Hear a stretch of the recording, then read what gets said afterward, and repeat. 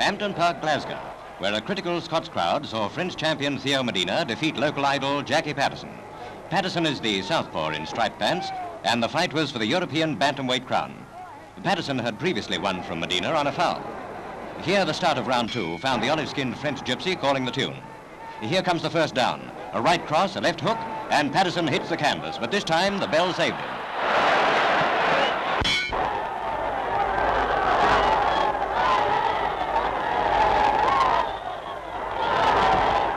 Jackie's seconds went to work on him, but he was still taking a beating right through round three.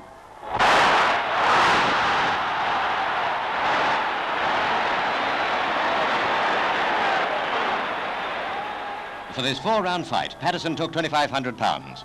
Medina got only 800 pounds, but he showed himself faster and heavier on the punch than the Scotch champion. Coming up now to round four and the last. Here's a picture to argue about. Medina slings a punch, misses, and appears to shoulder Paterson down. And here comes the end. Paterson throws a right hook, misses and falls, and he didn't get up. He's still world's flyweight champion, but European Bantam title goes to 25-year French fighter Theo Medina.